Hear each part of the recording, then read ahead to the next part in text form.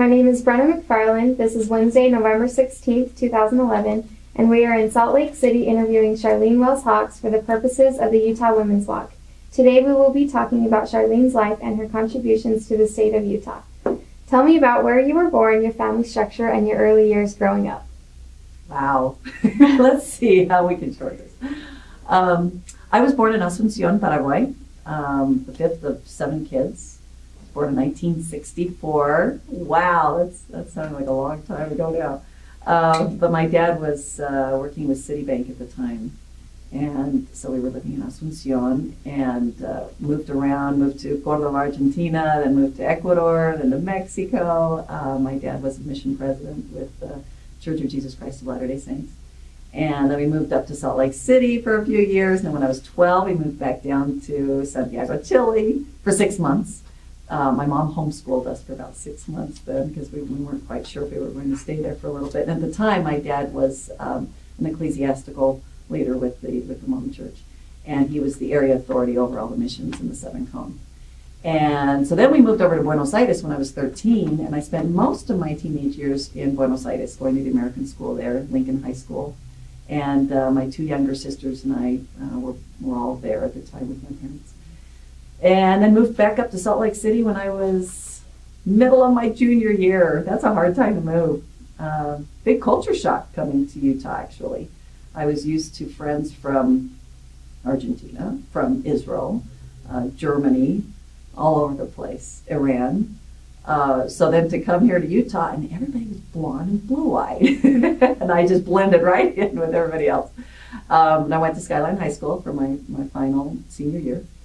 And then went to probably one of the most exciting things that happened to me during that time here in Utah was when I went to Girl State, which is a program I really, really love, and learned all about how our country works, our democracy, our systems, that really are the foundation of our freedoms.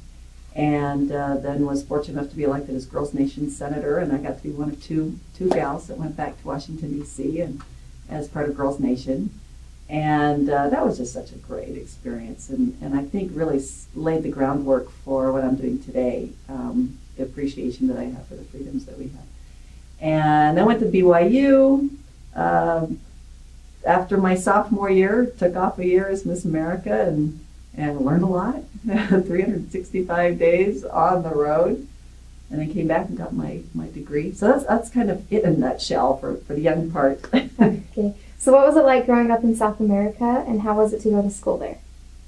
I loved it. You know, at the time when you're moving around a lot, and as a kid, you're thinking to yourself, do I really have to move again? Oh no. But now in hindsight, what an incredible preparation time for me to learn how to adapt to change. And now I love change. I embrace change. In fact, if I'm not changing all the time, and everybody here at work, they're always saying, why are you changing everything all the time? And I go, I love change, because that means you're always striving to do new things and to find new adventures, new things about yourself, always trying to be better.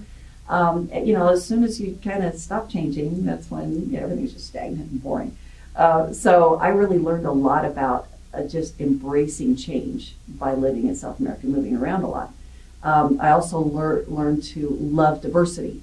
Whether it's diversity in culture or in religion or just in preference of food or which movies you like, I love diversity, and so that's why my friends are just all across the board. They're all very different, and they come from very different backgrounds too. So growing up in South America was a huge blessing, and I always wanted to share that with my family. I wanted to live in South America again when I grew up, and it just didn't work out just because with what my husband does for work, and he doesn't speak Spanish either. So I mean, that wouldn't be helpful for him. But I have made it something very important for our family to travel quite a bit for them growing up, because I wanted them to experience the different cultures. And so, but I loved growing up in South America. It was just a wonderful place. My food and Argentina, every country is very different, but the Argentine food I think is probably my favorite. Okay, so besides Girls State, is there one experience from your early beginnings that you think prepared you for your life, work, or roles in life?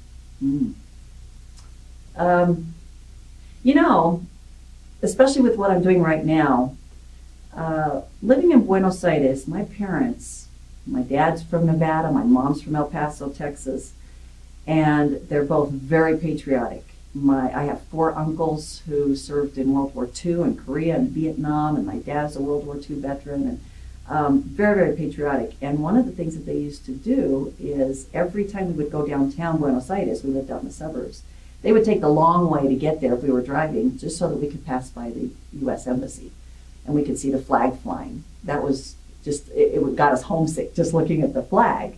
And then, of course, looking at the men in uniform out there. That was a great plus for us sisters to be able to see those cute guys in uniform. And then with their patch, the American patch there. To this day, I see men and women in uniform, and I think of home. To me, they represent home, just seeing them in uniform. And so that's something that really, really stuck with me and made me very proud of our country. When you grow up away from your country, you see it from far away, you see it on a pedestal, as it should be. And sometimes I think those who have grown up here kind of miss out on that perspective. They just are entrenched in it. This is the way it's always been. We've always had these freedoms. And they don't have that comparison. So I think growing up away from the country really gave me an added perspective that I'm very, very grateful for. And today, with the work that I do with the military, is really just an extension of that, because of the gratitude that I felt growing up, living away. Now it's like, this is something that I am just excited to be part of, to be able to preserve their legacy of service. Great. Who were the women you admired growing up, and how did they influence you? Great question. Especially at the time, because growing up was a very strong transition time for women. I was born in the 60s. I didn't really know anything other than women starting to do things that they had never done before, being in the workplace. So for me growing up, I would see women like Sandra Day O'Connor, first woman on the Supreme Court. I would see women like Elizabeth Dole, Margaret Thatcher, Prime Minister of England. My goodness, she and Ronald Reagan stood shoulder to shoulder. And I would see these women, and they were very strong, but not masculine, which was a very distinct difference, to me anyway, because I would see these women, these feminists, who, had to act one way and sound one way, and I thought, that's not the way that I want to be. I want to be very strong, very powerful, but I don't want to be a guy the way that I saw some of these feminists coming across. And so when I would see women like Margaret Thatcher and Elizabeth Dole, it's just beautiful. And she was so kind to me when I was Miss America. I went back to DC, and one of the first people that I got to meet with was Senator Dole. And this was because of Senator Hatch. I'd been back there talking to him, and I said, I'd really like to meet Elizabeth Dole. And Senator Hatch says, I can make that happen. And so he takes me over to Senator Dole's office, and he says, let me get her. At the time, she was on the cabinet with President Reagan. And he got her on the phone, and he gets off the phone, he says, she'll be here in about 5 minutes. She's coming from the White House to meet me. It was just unbelievable. So I got to meet her firsthand, and was just so impressed with her. And it was those kind of women that I thought, you know what? They're making a difference. They're out there, but they're women, And today, that's what I'm seeing. I'm really seeing everybody, more and more women that are saying, you know what? I want the family. The family is really what makes me happy.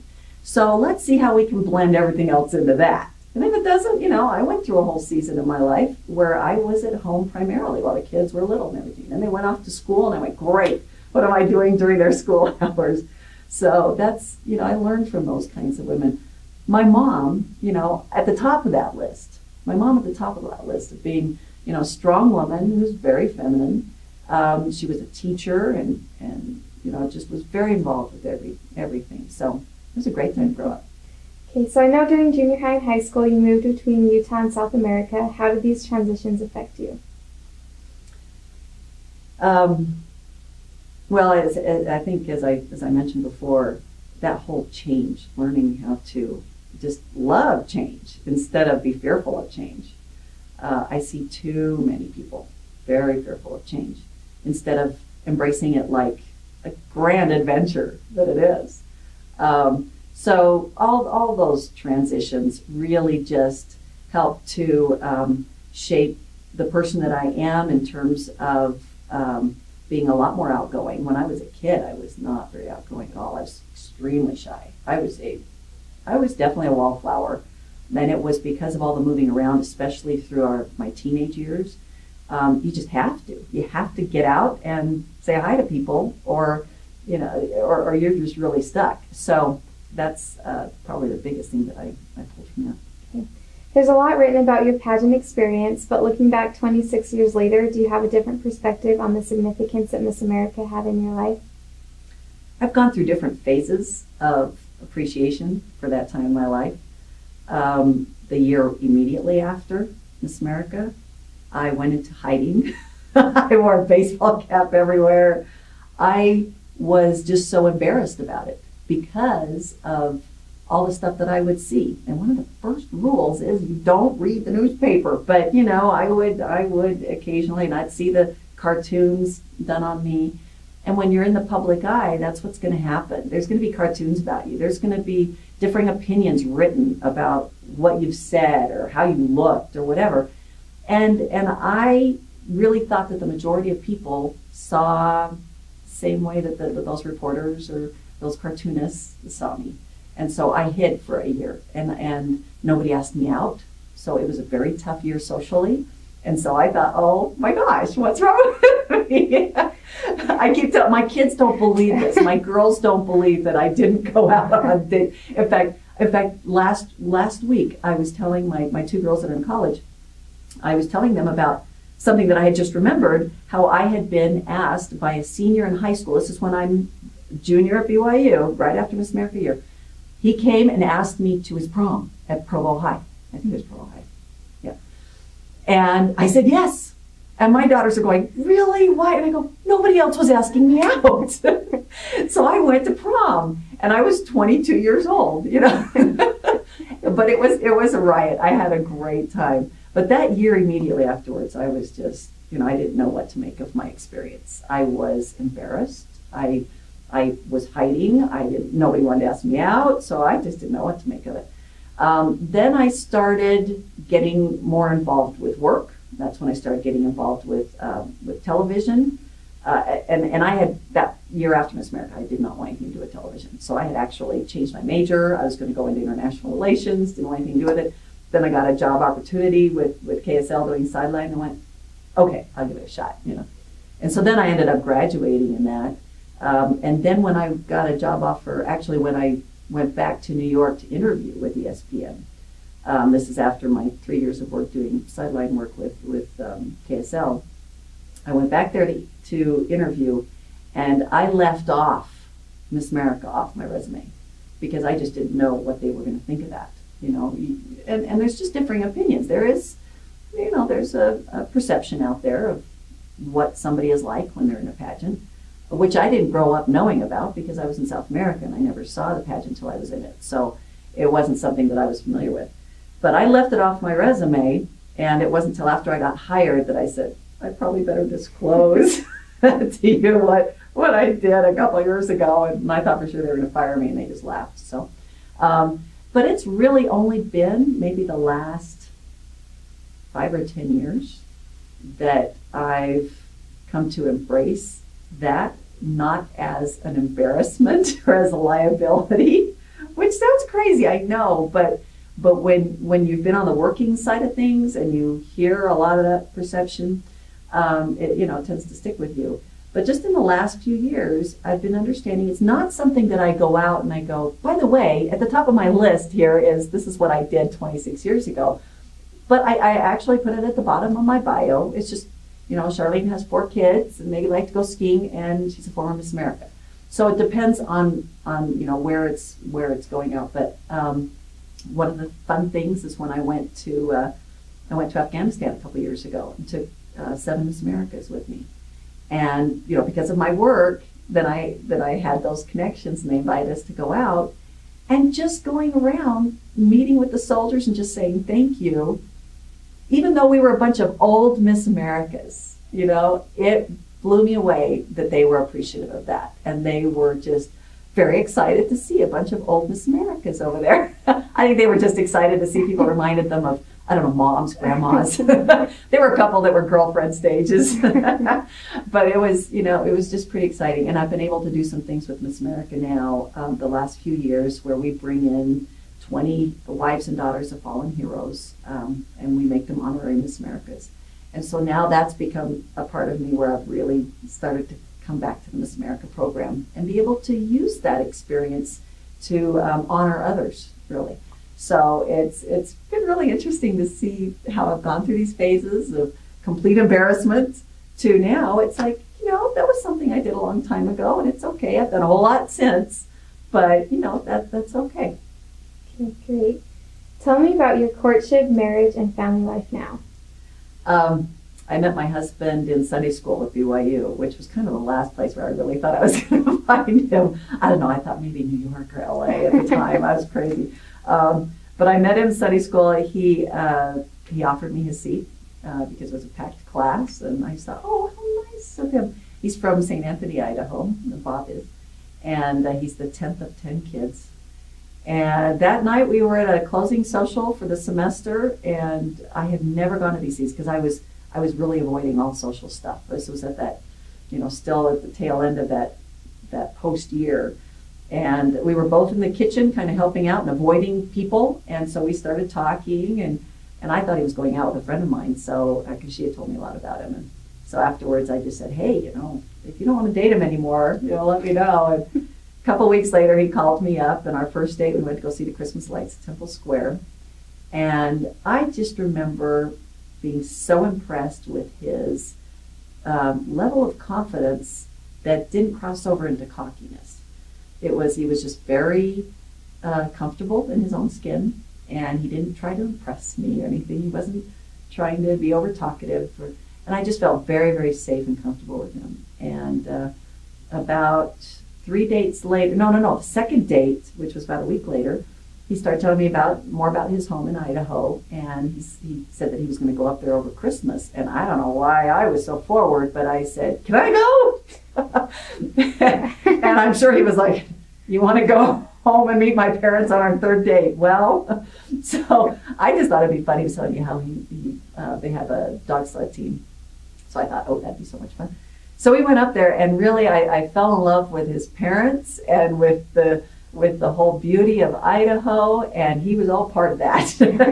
So I just kind of fell in love with him right about then. I think it took him another 2 or 3 weeks to realize that.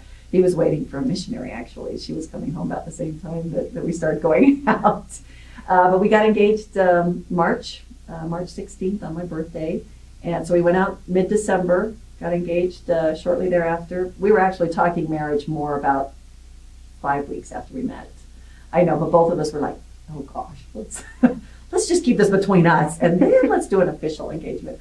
And then we got married in July, and July 6th, and we've been married now 24 years. I know, oh my gosh, I am so bad. I am the worst at remembering. He remembers a lot better than I do, and I'm always like, was it 24 or 25? And then we started having kids coming in 91. So it was so fun. Our first, Monica, she's now a junior at BYU in broadcast journalism. And but I'm steering her. I'm like, you know what? Right after you get your broadcast, and she'll say, oh, Mom, I already know this, but I really think she needs to get her MBA degree, because just based on everything that I've learned, you know, in today's world, you've just got to be prepared for anything. So, and then my number 2 daughter, Nicole, is up at BYU, Idaho. She's studying animal science. And then my number 3 daughter is a sophomore at Viewmont, Sarah, and extremely talented. Boy, she's got a voice. I don't know where that one came from. I was always just this low alto and everything. She's got a soprano Broadway voice. She's just amazing. And they're all bright, of course. And then my son came along. So, and then I've got a boy, he's 14. And just, you know, that's really been the biggest achievement of my life, is just being a mom. And I just have so much fun. And with every stage, I think they're the cutest, and this is the best stage. And then we got to the teenage years, and that's my favorite stage. which totally surprised me. But it's been so much fun to get to know them as people and not just as little people that I had to boss around and change diapers and, clean up messes and everything. Now they're people, they're peers, I don't have to boss them around. Well, the last two I still have to boss around. The other two are off on their own now, but they're so much fun. So what do you enjoy most about being a wife and mother?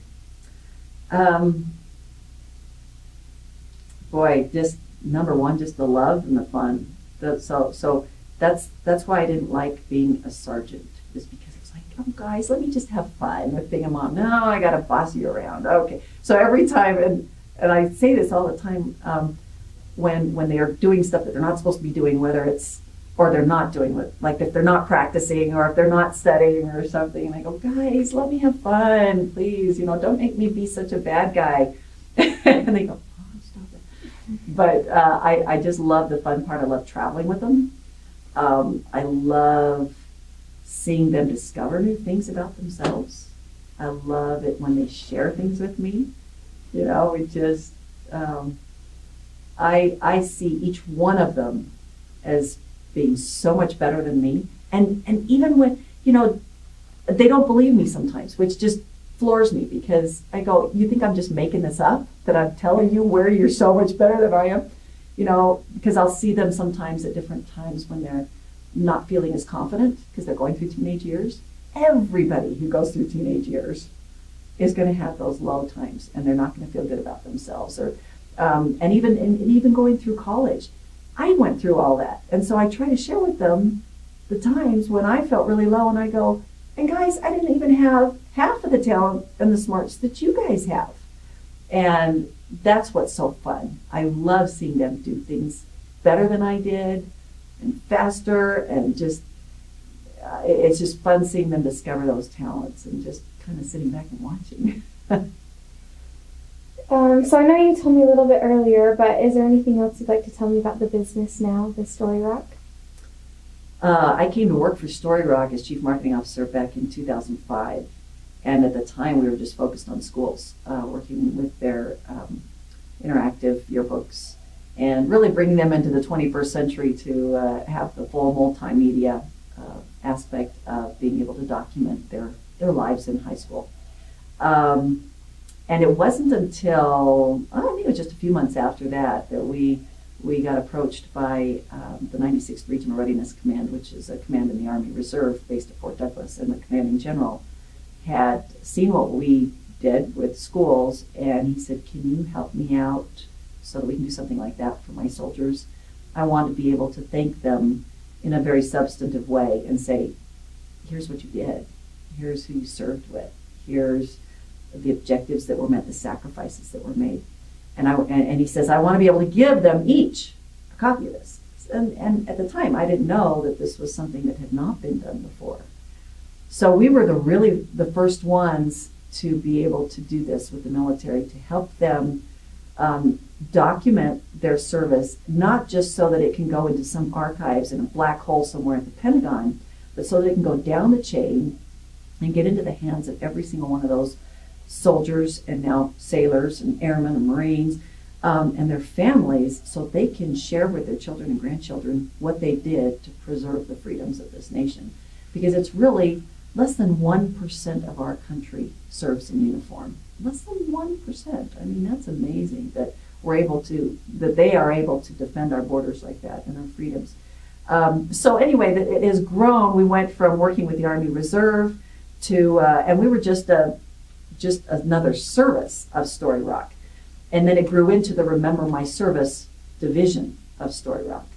And as we expanded and we started working with Utah National Guard, and then it was Ohio National Guard, and then Wyoming, and Oklahoma, and North Carolina. Now we're working with half the National Guard, from California to New York, Florida, Oklahoma, Guam, Hawaii, Puerto Rico, all these different commands that we're working with the 3rd Infantry Division, with the Army, and it has just really expanded to the point that we're now a subsidiary of Story Rock. We've been able to break off as our own company under the umbrella of Story Rock. And I've just gradually moved more into that position as just taking over our growth as president of Remember My Service. And we've even grown now so that our name is now RMS Productions because of some of the things that we're discussing right now with the Department of Defense on how we can help them out. Cool. What do you feel has been the most significant trial in your life? You know, as I look around me and at my family members and friends who have gone through very serious trials, it's hard for me to say that I've gone through anything in comparison. The last few years, you know, we've had to just deal with a very serious disease that my husband has. And we've been very, very fortunate that that he's been okay so far. And but you know, it will require.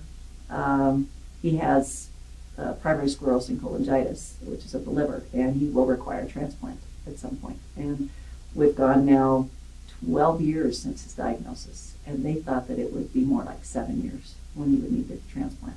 So the longer that we can put it off, the better our medicine is, the better, you know, and our doctors are fantastic. And so now it's not really, we've been living with it for a long time. You know, the first couple of years were very, very hard. In fact, it was when he was diagnosed that I decided I needed to go back and get my master's degree so that I could be fully prepared to be the primary breadwinner. Not sure, you know, because at the time I had left ESPN so that I could be a full-time mom. I was using my time at home writing books and writing music, but that's not really something that I can depend on as a career. And so I decided, you know what, I have to be fully prepared. So I went back and got my master's.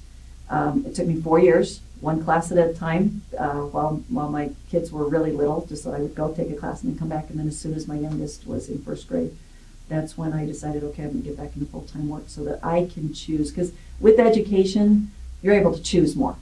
I didn't want to just flip hamburgers. And believe it or not, that's probably what I'd be doing, because at this age, you don't go back on camera to do a whole lot of things on camera.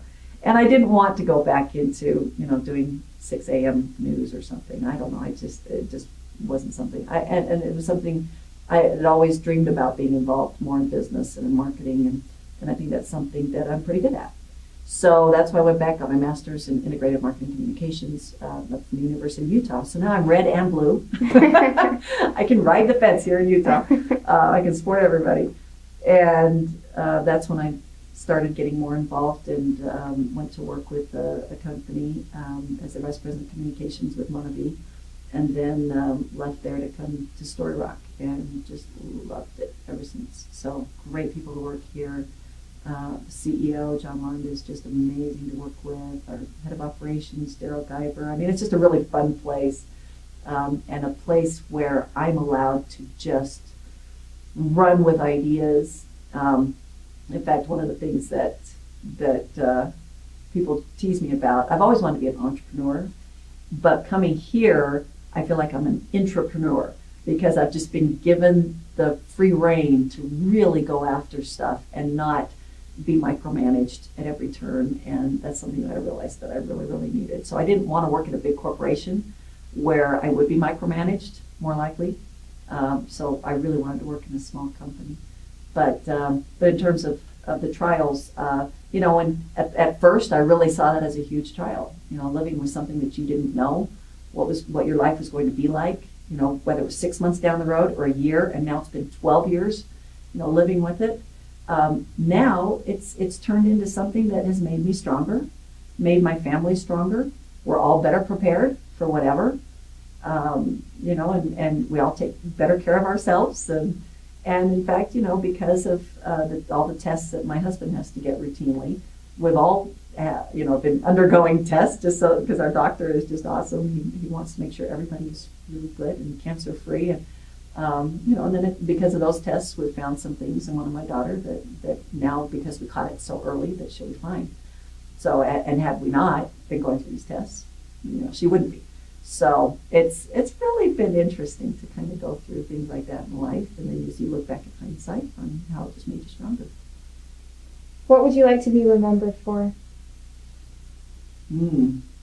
Well, number one, being mom and wife, because those 4 kids are the best thing. Well, first my husband, because he's an important part. for my family, that's the number one thing.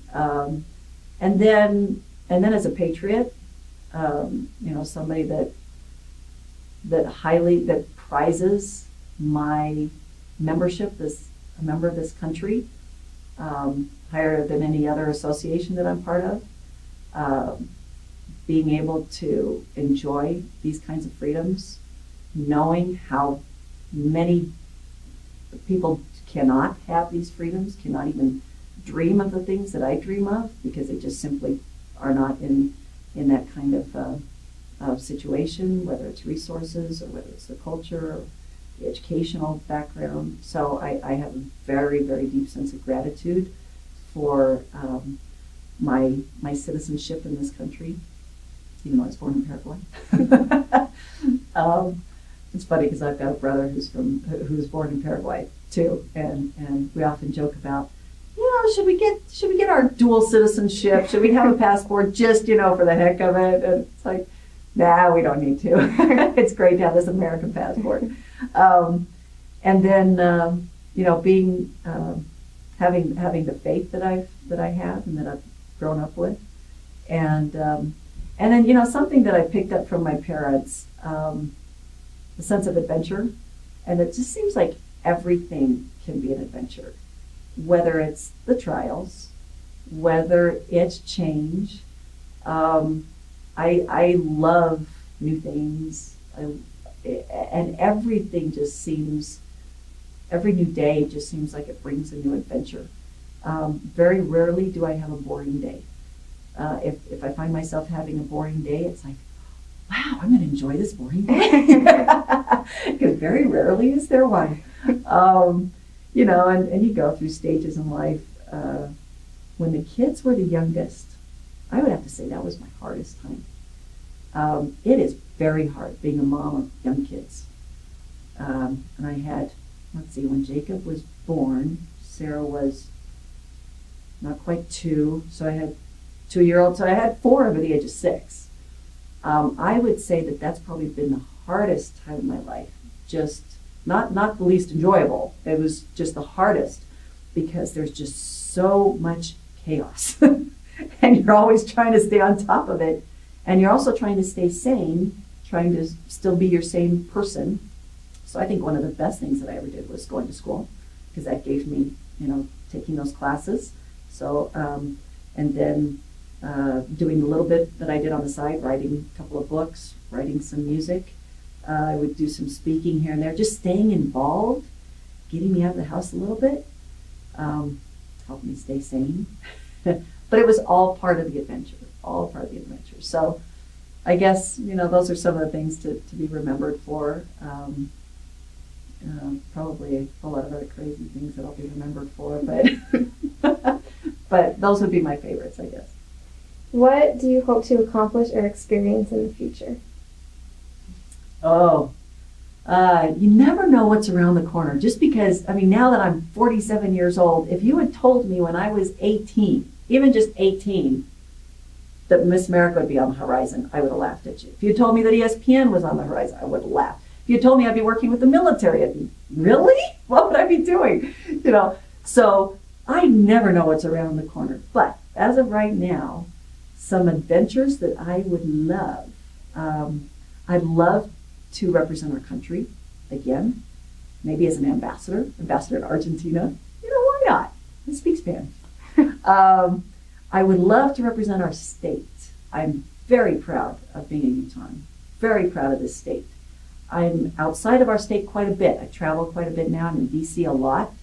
And so I get to talk about why I'm proud about Utah. Every now and then they'll ask me things like, why do you guys do caucuses back there? And then I have to go, I don't know. So every now and then there's some things, that come up in the news, and people will ask me about Utah. I'm very proud of our people. I'm proud of our industriousness. Hold it. Is that a word? No. Our industry. I make up words all the time. My dad makes up words in Spanish. It's great. Oh, that's a good one, Dad. I love it. I'm very proud of our the diversity that we have, believe it or not, we have huge diversity here. It may not be in race. It might have not even be in culture, although in Salt Lake, I think we have a lot of diversity here. But in terms of our geography, our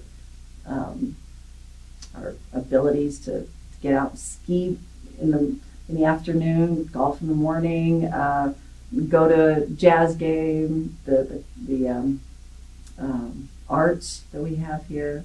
I just love living here. So representing Utah at some point, whether it's, in the state economic department or, with sports, doesn't matter, but lots of different things that I'd love to still do.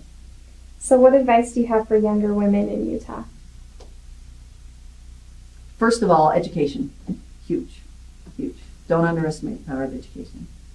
I'm still seeing a lot of young women getting married very, very young, and I'm talking 18, 19.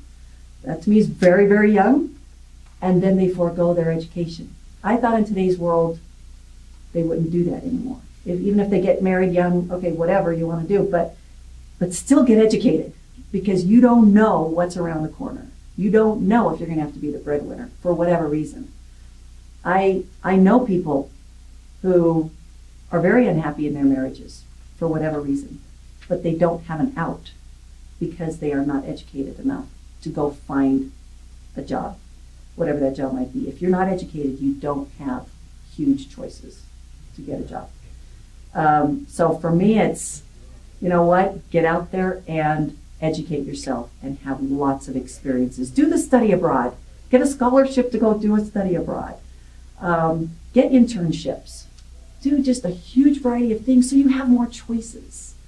It has been really, really interesting to still see these cute young girls getting married. But that's not the biggest thing for me. It's that they stop going to school. So that's the one that scares me.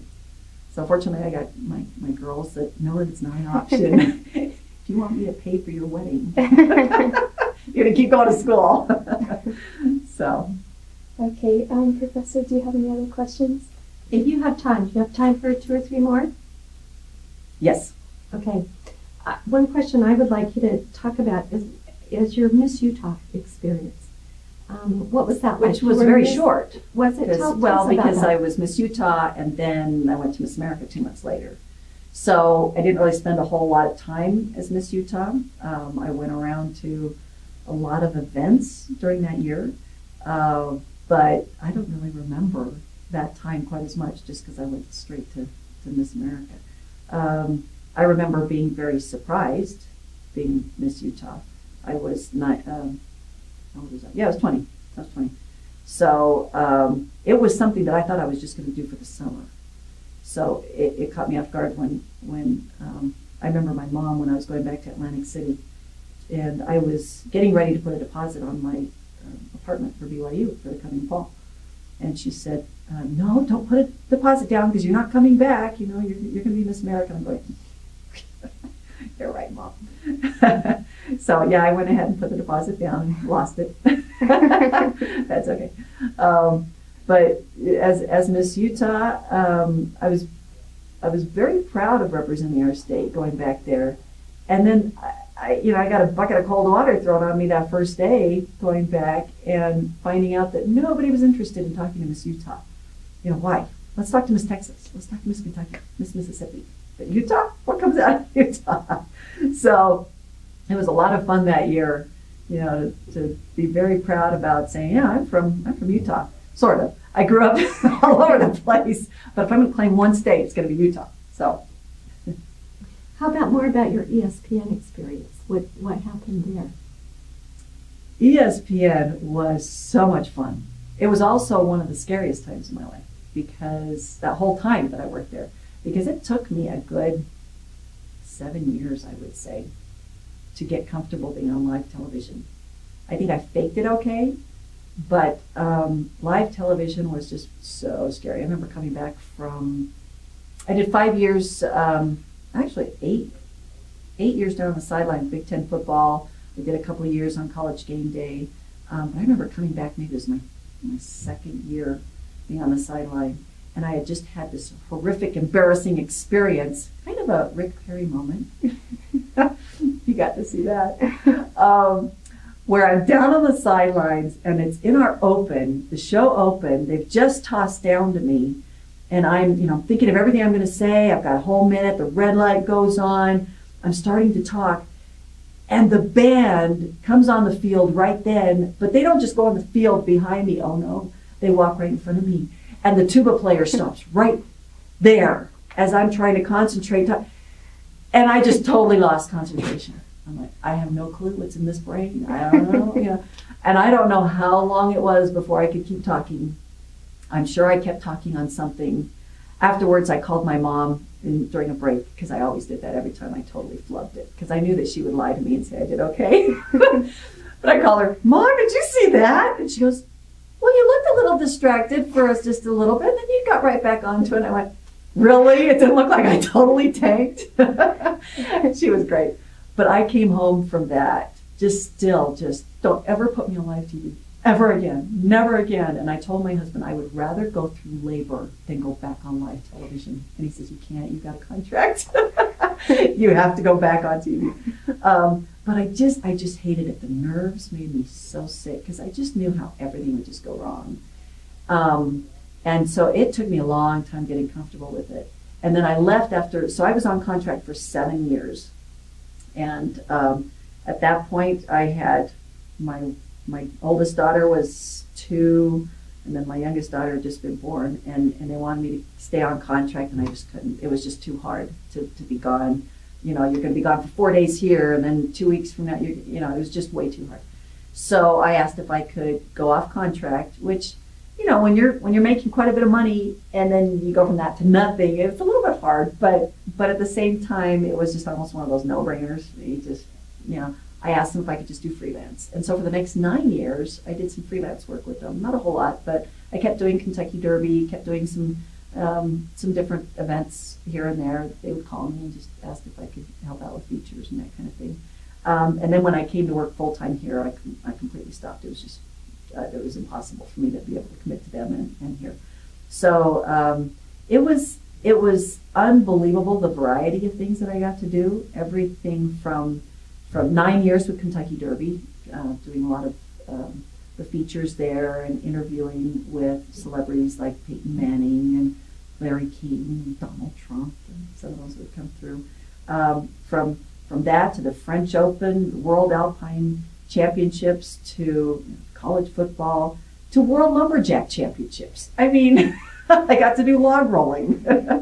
So lots of really interesting things through the years. I was the 3rd female to work at ESPN.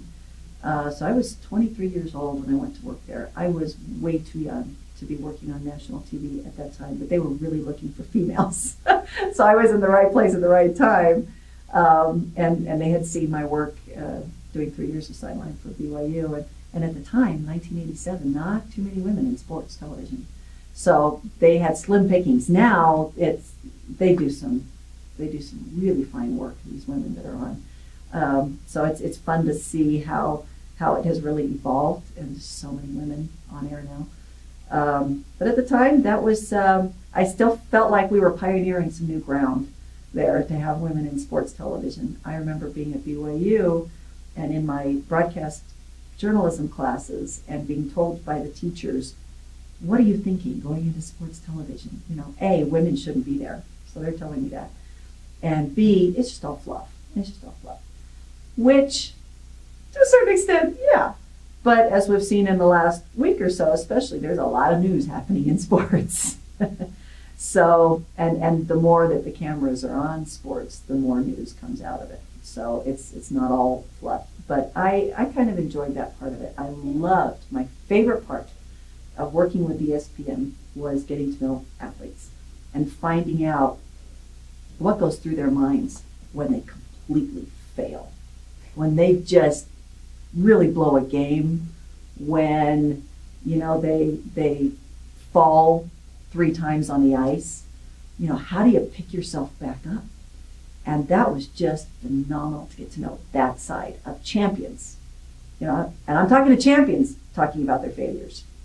And more often than not, it was these champions that would say, it was because of those failures that I won today. It was because of everything that I learned from those failures that I am where I am now. So, I just learned a lot from that. I loved finding out, what you guys did right this time, what you did, just all that part. And that was my niche at ESPN, was a lot of those features. In fact, I remember at the end of the second year, I think it was, that the president of ESPN asked me to make a list of all the things that I would like to work on. And I got to do everything in that list except one, and that was the Iditarod. I really wanted to cover the Iditarod, but we weren't doing a whole lot of coverage back then on the Iditarod, so I never got to do that. But everything else, the French Open, and just it was great fun as I look back on it. And my kids are still kind of in disbelief that I actually worked with ESPN. Because, they were so little, I don't remember. They'd have to go back and look at the VHS tapes, to make sure that I really did work on ESPN. But they, what, when College Game Day was at BYU last, my old friends still work on there. Gosh, those guys, Chris Fowler's been there for a long time. And I worked with Chris and with Lee Corso and Kirk Herbstreit. I interviewed him when he was a player. So it was fun. So I got to see them, and I took my daughter on set, and that's when it really hit her. My mom really knows these people. So it was great. And then they gave her a pass, and they let her come on the set during the studio show. And so I got big points on that one. So it was a lot of fun to work there, but I still remember the nerves of going on live TV that were really, really scary. Are you going to ask about the words of wisdom or maxims that you've lived your life by? Any? Probably the big one is one that I would keep on my wall growing up, and I just hand wrote it. I remember it was just kind of above my head there, and I just always saw it. And I've changed the verbiage as I've gotten older, but it's pretty much this, that he who aims at excellence will achieve far above mediocrity. He who aims at mediocrity will fall far short of it. And so I've just always lived my life of, I'm just going to shoot for the stars, and I'm going to shoot a lot of things at the stars, because a lot of things won't work. I dreamed of being a concert pianist. I'm not good enough. I got pretty good. I was playing concertos and stuff, but I wasn't that good. I dreamed of being in the Olympics. I didn't make it past high school track, So there were lots of things that I dreamed of. It didn't really happen, but I just kept shooting for lots of other things, and I figured something would happen, and it did, It just, a lot of things that were very unexpected dreams. So usually, when I talk to kids, especially my own kids, I just go, what? If a dream fails, not a problem. Find a new one. It's not that big of a deal. You just have lots of big dreams out there, and keep them big, because you have to really overshoot the moon. Go over to the stars, and then you'll land on the moon. Okay. Fine? Yeah, that's great. Thank you. Okay. Anything else you'd like to add that we didn't cover? I'd love to hear more about your music, what it was like to be a daughter of a general authority, but you probably Tell you don't what, have time. if we'll take 2 more minutes, and if you'll Okay. help me out here, because I do have to make sure I'm prepped for this call. Let's see. Well, what you tell me. Tell us about your musical background. And you played Paraguayan harp. Yeah. You played piano before that. I grew up playing the piano. My mom was a concert pianist. And so piano was something that we all did. Oh, but you let that sound. That's going to be picked up. Go away, Gardner. All right, that's probably okay. So I grew up playing the piano. My mom being a concert pianist, she was my first teacher.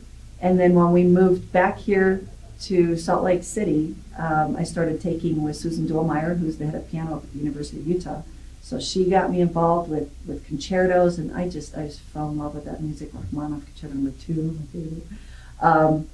And when I was about 13, I think my dad took me to Paraguay, and that's when I fell in love with the Paraguayan harp.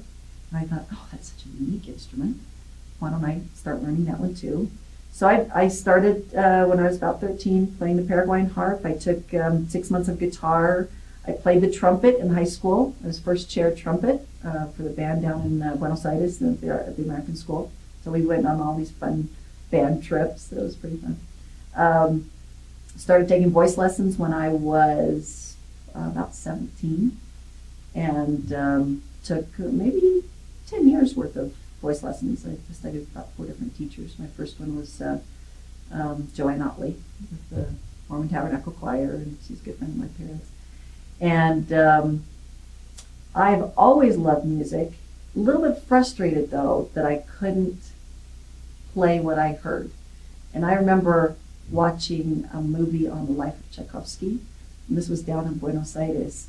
And so it was a Russian film in Spanish subtitles, which was really interesting for me to go to. But it was one of those cultural things that my parents would do occasionally. We're going to go see this movie on Tchaikovsky. But the music, that Concerto number 1, oh, that just grabbed me. But in that story of his life, when he was a little boy, he would wake up middle of the night and run downstairs and just bang on the piano, trying to play on the piano what he heard in his head. Eventually, he could do that. But at the time, he couldn't do that.